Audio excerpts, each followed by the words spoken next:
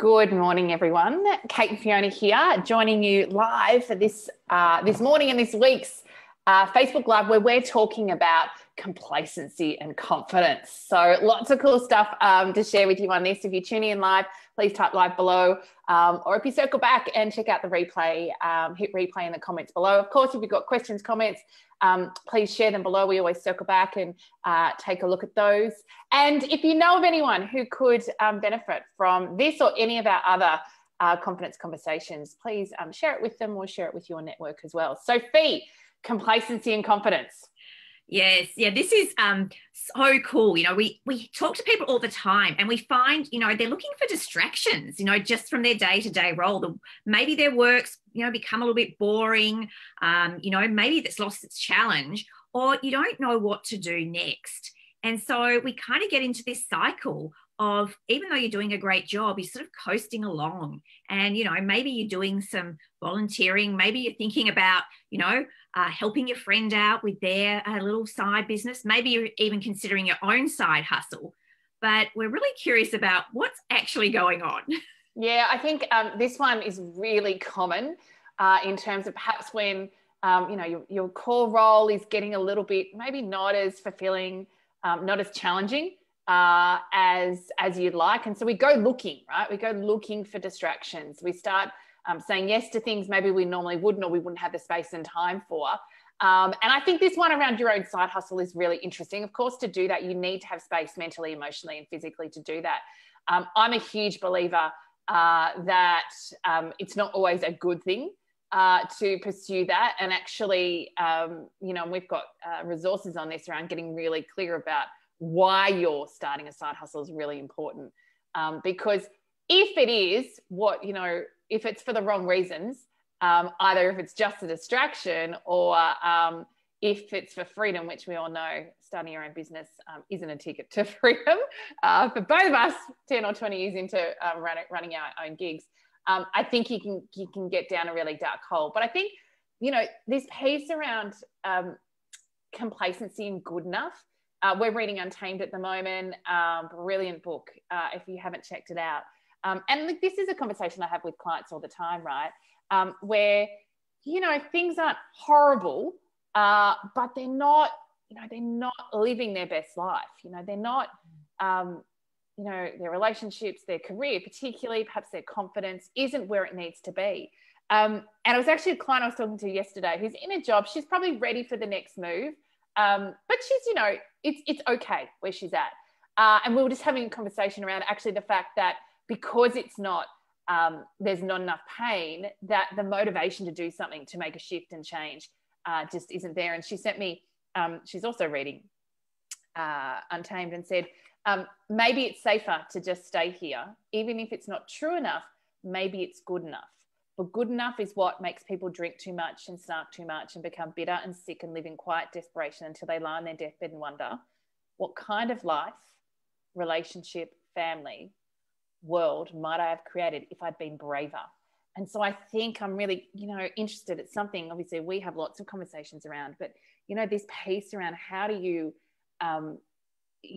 accepting good enough versus actually making a choice to step up, step in, play a bigger game, and really, step into your stretch zone.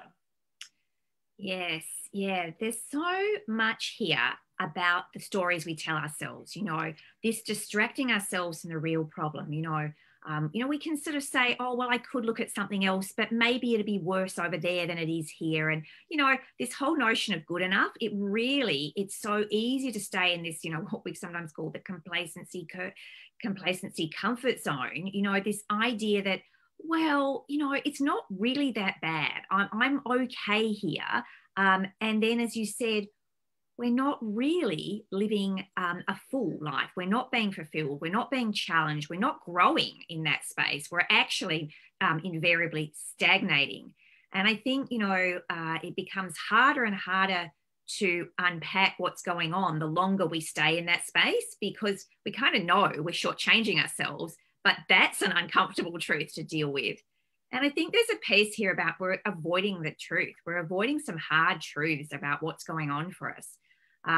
Where constantly just finding those distractions and convincing ourselves that this is enough for me, even that cycle is playing out in our head, that's kind of a red flag that actually I've kind of lost myself here.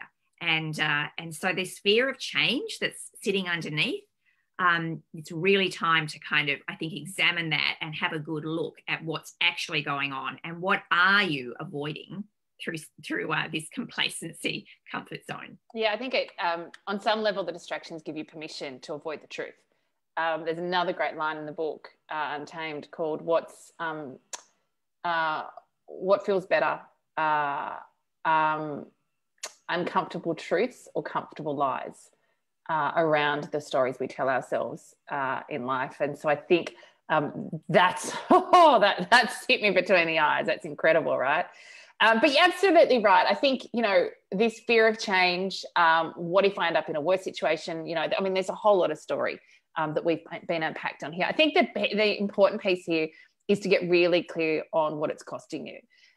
Because, if you're, what you don't know is part of the challenge, right? If you're not clear about what else is possible, if you don't get a taste for that, then it's much easier to sit in good enough. But the minute you get clear about what the vision of that full life or what your goals might be or what you want to be different, and the minute you start to see what you're missing out on and also see what you're giving up right now. So what is this compromise costing you?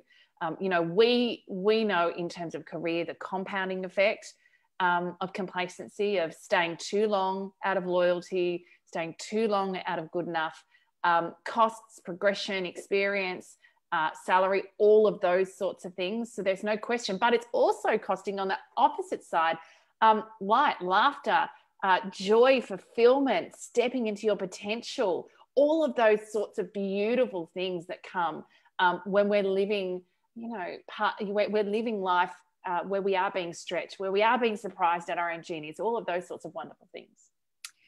Yes, yeah. The cost to this, in the short term is quite apparent, but the longer term cost of this, and this piece about the more we stay, the more we're kind of recycling our same old stories, and actually it becomes more difficult to look at what's really going on to get that clarity. So I think, as you're saying, this piece about the more I can get in good contact with what I'm missing out on, and get a taste and start to think of all that I would have in my life and the full life I would be living were I prepared to step beyond good enough. That's where the excitement comes. And that's the fuel that means I'm prepared to do something different, and I'm prepared to, actually get clear and then take the action to realize that, rather than just have it as a sort of a nice little dream in the back of my mind. Yeah, I think that's why week 1 of the Acts of Confidence program is so confronting, right? Because it is get clear.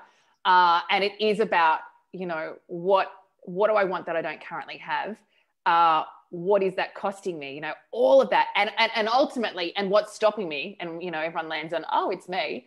So it's hugely confronting. And I think all of that creates a fire, which is really useful. It's confronting and it's challenging, no question. That's why being supported through that is really powerful. Having a tribe of people going through it with you at the same point is really powerful. But we need something that's going to put a fire on us to drive behavior change and to put some pressure on us to step out of that comfort zone, to do some things new, to fail, to face some of those fears as well. And I think that final piece around taking action, when we're in movement, when we're moving forward, we are getting information and feedback around what works, what doesn't. All of that is good information. So no question, clarity and taking action, both of those together will be able to move us out of that unfulfilled, bored, complacency, comfort zone, and really stepping into living the life we were truly meant to be, and really fulfilling our potential. So thanks for tuning in. Again, thanks for sharing this with your friends. It's a big one for everyone. If you're feeling bored, unfulfilled, stuck, and would like to go a little bit deeper into our work on confidence, please visit our website, coreconfidence.com.au, and we look forward to seeing you next week.